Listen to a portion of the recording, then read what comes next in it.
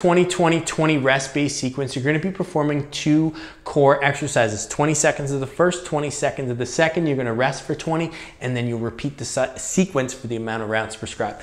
Exercise number 1 is going to be a bird dog. So with a bird dog, you have your knees shoulder width apart, hands shoulder width apart, wrists right below the shoulders, knees right below the hips. From here, I'm going to keep that head up, core is on strong and engaged. I'm going to reach out with my one leg and then reach out with my opposing arm. Keep that core on nice and strong. Let's reach back in, reach back in, alternating back and forth for 20 seconds, just like so. As I kick this leg back, I'm trying to squeeze the glute strong, core stays tight, and then I reach out with that top hand.